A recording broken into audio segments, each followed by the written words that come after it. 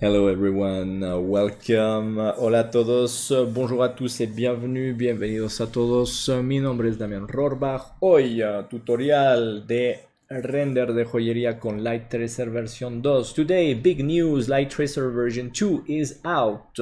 And yes, they have a new path guiding algorithm that render caustics. So we're going to put that to the test using 3 render scenes of 3 different designs. Let's get started. Okay, so if you don't know what version you're running and you don't know what the new features are in the version you're using, you can always go to this little green circle, hover it, and you'll see the GPU that the software is using and the version that you are running, and also some historical about the features and bug fixes. Okay, so here we are at version 2.0.1, and we can see the new features starting version 2, the path guiding mode for complex lighting scenarios, the transparent shadow technique for interiors and alpha maps. There's IES support, which is very good for architects. There's an improved coating material, which is very good for car renders and product renders. The improved shadow and reflection catchers. I won't be using that today, but it's good to know that Light Tracer has very nice glossy and shadow catchers. I tested those just playing around and they're very good. You can do very nice effects using the catchers. The camera slots, I generally only use one camera per scene, but it's always good to have options for multiple cameras in one scene using the slots. The 3D modeling tools and extended scene floors, this is a pretty nice feature because, well, generally you just have your product like a jewel, and you bring it to the scene. You don't have time to go to Blender or 3Design to make a more complex scene. And now you can create some 3D objects and stands using Light Tracer. There's a small option right here. Plus, so this is an interesting, nice little feature they added. I use it from time to time. And the refreshed UI and bug fixes, well, this is aesthetic, but it's always nice to have a cared and pretty UI to work in a nice environment. All right, so I'm going to use designs I made for clients and students last week. First, a simple rose gold ring with diamonds in prong settings and a central pink tourmaline set in prongs.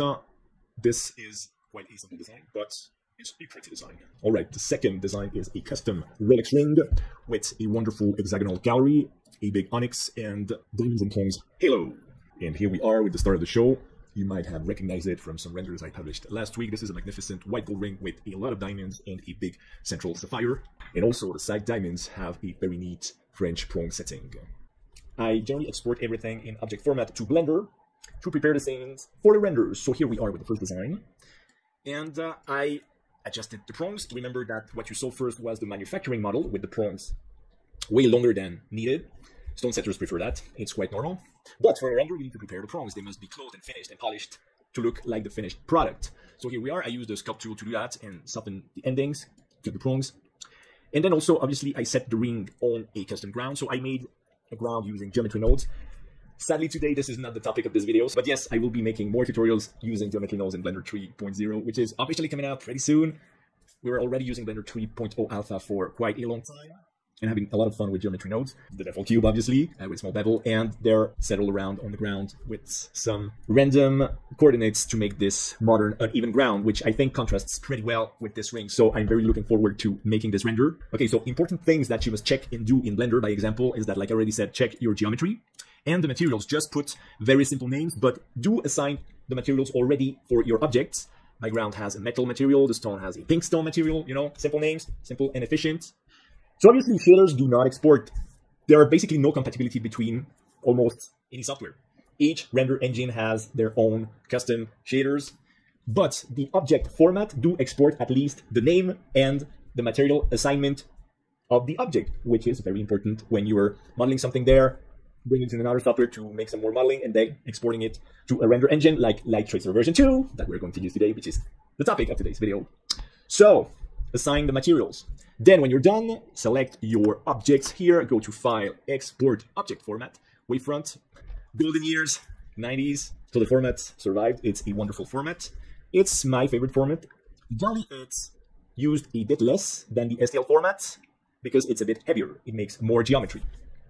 So for 3D printer, the STL format is the king, but like I already said, the object format does export the material name. Just a name, but that's cool enough to work with it. Okay, so export object. So here you obviously put the name you want. So I have, this is the for light tracer render, example 1, simple rose ring. But there's something very important before you do the export. Selection only, especially if you brought many objects to your scenes and you're exporting very specific objects.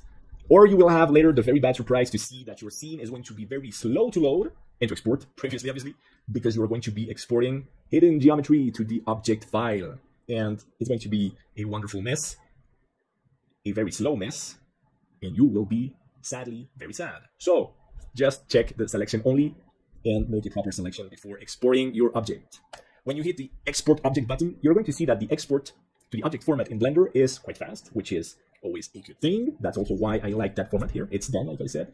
Even if we do have a couple of million, or a couple of millions, 1 million, 2 millions. Yes, sir. Okay, great. So that's the basic for handling your scene in Blender and prepping it for the render engine. All right, so here with the second scene, it's the custom Rolex ring with the magnificent gallery on the inside, a big onyx and some diamonds all around with prongs. I made a simple displacement on a high resolution plane. And don't forget to add a bigger plane because you know that, because I'm going to render this ring standing. Yeah, of course, about that. Many jewelers do render the rings standing. It's not that realistic. Even if maybe a ring like that could stand on its own. Many jewelers and photographs use transparent wires or a bit of rubber under the ring. Very famous tricks. So, yeah, they do stand. But also, like I made in the first scene, like if you remember, the ring was standing on the ground. It's also a very basic way to set the ring in a more realistic position. Nobody will ever agree which is the correct way to make a render. So we're going to make all kinds of render. Poetic ones, realistic ones, crazy ones, bad ones, good ones, useless ones, and amazing ones. All right, so once you're done ambienting the scene, because, well, you always must be creative in some way, here I made a wood displacement on this floor. And the same, take your object, export, selection only. Well, in this case, it doesn't matter, but remember what I said, because someday it will happen to you. You will forget to check the selection only option, and you will get a very slow export and a huge object file. And you will laugh remembering what I said. All right, so here we are again with the start of the show. This magnificent white gold ring with a lot of diamonds set in prongs and a big oval sapphire at the center. For this one, I made a cloth-like, fabric-like floor or ground. I never know how to call them. Floors, grounds, objects, call it whatever you like. And to do that, I used the sculpt tool and the magnificent cloth brush in sculpt mode in Blender to give a little bit of wavy fabric effect. To the ground, to the floor, to the object on the ground, to the cloth, to the fabric. You decide. Now, don't forget to select, export, selection only. In this scene, it does matter a lot because I need copies and modifications to some objects. Don't forget to check the selection only when exporting your object file. All right, so now we're all ready with our 3 different scenes, 3 different designs, 3 different settings, different materials, different sizes, different styles, to be rendered using Light Tracer version 2. Okay, so welcome to Light Tracer version 2. So you can recognize the first design, the first example scene. This is Light Tracer at its best, and it's simply amazing. So obviously, I'm going to show you how I got here and what settings to turn on to get this kind of render. So let's go load our scene here. It's example 1, Y is up, and replace the scene. That's how you would start. All right, so now I don't see nothing at all because the depth of field is turned on. Let's come here and put a normal camera. Okay, back to normal. Now we can very simply tweak the camera position here. So Light Tracer is really drag and drop. What you see is what you get, and it's simply amazing. Here on the left, I have the HDR and 2 light emitters. So you can delete them or add new emitters here. Here you can change the HDR. Remember that the HDR sets the entire mood and shadow in your scene. That's the hardest part to tweak. Here you can change the intensity and the rotation of the HDR. Obviously, I won't touch it because it's perfect for this HDR right there. So there's a library of HDR already present in Light Tracer. That's nothing new. But for the new features, we should go to rendering here, and they're quite hidden. Down here, open this tab, and you'll find the new path guiding algorithm. The normal is path tracing, but the path guiding is going to calculate more refractions dispersions, and above all, the caustics that I was one of the people who requested Light Tracer to be able to render caustics, because that makes now Light Tracer one of the best rendering options available. Honestly, we're going to go through the process to see that in action and really enjoy the new features. Okay, so we need some materials. Let's go to the library. The material library was already very good. It's very good. So metal, I need some rose metal here for my rose gold. Just drag and drop. The stones, let's go to glass. And down here, we're going to get diamond, drag and drop. So the diamond comes already perfectly set with all the realistic properties for dispersion and IOR. And we need some red stone. I want some pink tourmaline, so I will have to tweak this. And for the floor, let's have a go at some dark gray ceramic, drag and drop. And okay, this is starting to look good. So first thing to remember, Light Tracer is a progressive render engine. So don't be too quick to judge what you're seeing, because it's going to look better as passes go by, as time goes by. And maybe we're not seeing exactly what the light's refraction, reflection, dispersion is really doing in the scene. What I can do is lower the sample amount to, let's say, 50 to have a faster preview, okay? But for the time being, let's tweak little details here and there. So the stone, I want some lighter pink because it's a pink tourmaline, something like this. The IOR is 164, here we are.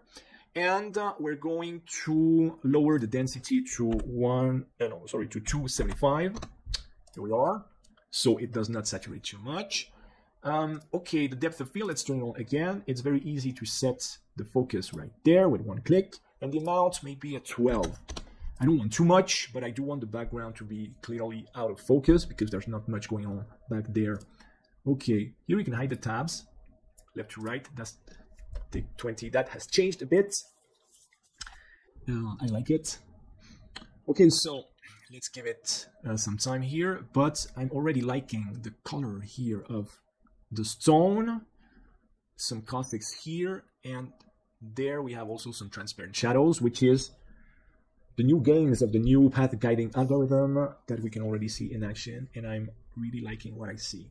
We still need some denoising. So denoising here in rendering, Light Tracer has the real-time denoiser, the Intel CPU denoiser, and the optics denoiser.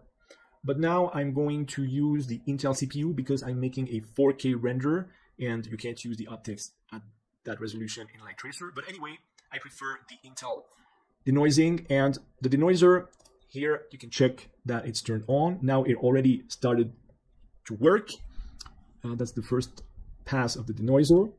But obviously the sample level is too low for the entire render. But first you may want to have a look at a low sample render like this one now. So everything is good. Yes, we have some shadows, we have some caustics here. Dispersion in the gemstones is amazing. Nice lights on the left, on the right. Remember my light emitters here, one on the left. You can always tweak the power of the emitters, and also very important, now Light Tracer works with the famous IES light formats. That's very important for the architect to have lights propagation that are more realistic and based on real life data. Okay, so the power here, we can check this one is stronger than this one, I think. Yeah, that's right. And this is great. Don't forget to check that the amount of bounces is at the highest level, and take advantage of the new path guiding algorithm for your renders. Okay, so this is a very simple setup. Also the bloom effect at 0.25. Let's go at 0.3. 3.1 will be fair right here, like this. This is great. And we're good to go at higher samples. So when you like the samples, simply go at 1,000 by example, like this. And you'll have an estimated time for the render to finish. So the speed is good. We're at 4K. We have all the optical effects turned on. So there's a lot of rays to calculate.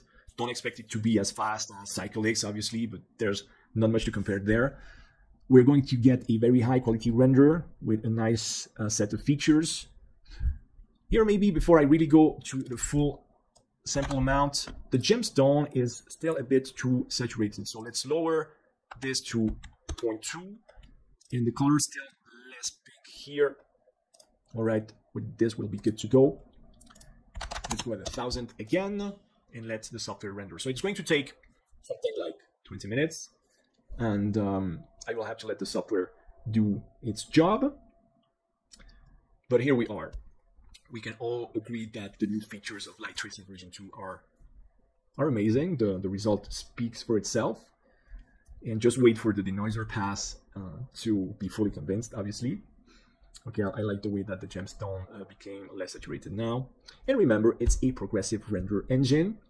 And when you see what you like on screen, you can simply click this icon here and select the file format and save this render as a PNG, JPEG, or HDR, which is also pretty nice. And it's as simple and friendly as it gets. So really, a round of applause for Light Tracer version 2. It has all we can dream of. And it really makes it one of the really good options and best options available for product rendering, car rendering, jewelry rendering. And this is just the first example. So I made this first example really straight to the point to show you what to set, what to look for, what to change, what to tweak to get this quality in a very fast and easy manner. So I think you can agree we achieved fully this first example, and we're good to go for the next designs and scenes. In the next scenes, I will be experimenting more. I will be failing more because I will be testing and trying things with the materials. So obviously it will be a different process. All right, something very simple but very important. Don't forget to save your scene. It's going to be saved in a custom format of Light Tracer. So let's call it test 1 rose gold ring render. There you go. Don't forget to save the setup. If you want to work with it again, you should. It's always better to save your work. So also something important that some of you might want to check is the GPU temperature during rendering, because some render engines tend to use the GPU a lot and overheat your GPU quite much, which is something obviously that I don't like and generally that we don't like. So here during rendering with Light Tracer version 2, you can see that my GPU is rising to something like 70 degrees Celsius, which is pretty low. In fact, it's a normal operating temperature. Custom Rolex, here we are. Replace. You could add objects, just adding, loading and adding instead of replacing. All right, it was really fast. This scene is the heaviest one. In fact, it's starting to become a bit more interesting. Maybe if the color is not that good, let's try some coffee, reddish coffee, something, yeah, something like this. Okay, but slightly more saturated. This is starting to go somewhere because we have a peel and teal effect from the blue of the HDR to an orange on the floor. This is quite the thing. A bit lighter.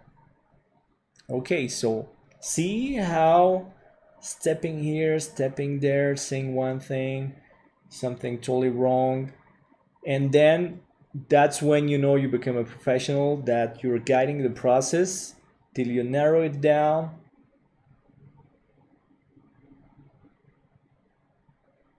All right, so as you can see, sometimes it's just about focusing, testing, tweaking, and exactly clarifying your goal. And also you can see that at the end I just came back to my first idea, a wooden floor. And that's always a great lesson. One of my teachers, one of my French teacher when I was at school as a kid, I was pretty young, he used to say, your first idea is always the best idea. Okay, great. So here we are second test render achieved. You might agree, you might not agree, but the job is done. All right, fantastic. So here we are now, third design, third example scene, the star of the show, the moment we've all been waiting for. So let's load that fantastic ring. It's this one, sapphire ring, replay some. And let's have fun creating something beautiful. That's why we're here with Light Tracer version 2. Woohoo! Let's move the camera somewhere here. This looks pretty good. Okay, so again, right from the beginning, let's find the right settings. Okay, materials first. Metal. Here, maybe this one, white metal. This is great. I'm just going to rotate a bit more so we don't see those circles there. Let's center this a bit. Okay, this is nice. We have diamonds again, obviously. Drag and drop. And fire. Here. Now for the floor, which was first intended to be a fabric. Okay, so here, cloth. And, well, let's try, actually, a fabric. This is interesting, too. But I think that the leather option, the dark leather, dark gray. Okay, here, so arrow, click, downloads, you get the material. Here. So it looks bad at first, and you might say, how disappointing. Select your object, go to properties. Here we have the texture, and basically we can change the scale. So let's make it smaller and smaller and smaller until it's the right scale. Apparently 30% is the charm. It goes well with the size of a jewel, like this ring, because obviously that's one of the ways to get something realistic with some very simple textures, in fact. So this one is amazing because it's stylable. Let's have a look at 25. Okay. We have this. This is pretty nice. Okay. Let's have a look at the rendering options. Bounces at 32, you already know that. Check the algorithm. The new path guiding will be a better choice for jewelry, yet again. We all know that now, so let's have fun and do exactly what we know works best. All right, so once you're done with the tweaking and finally find that perfect setting for light, reflections, colors, reflections, refractions, dispersion, bloom, caustics, and all that you really enjoy in a jewelry render that really make your jewel stand out, don't forget to set the sample amount to something that will make you proud of your final render. Obviously, it's going to take a little more time to get that quality, but we are jewelers. This is jewelry rendering, and we totally deserve this quality. Well, this is, I think, a perfect image to end this wonderful tutorial. I hope you really enjoyed this tutorial a lot. Welcome to my channel. My name is Damien Rohrbach. I am the jewelry artist. Thanks for following me, and thanks for all your support, as always. Become members to get wonderful 3D assets for Blender. And as always, be nice to people, be nice to animals, and be nice to the planet. Take care, and see you soon.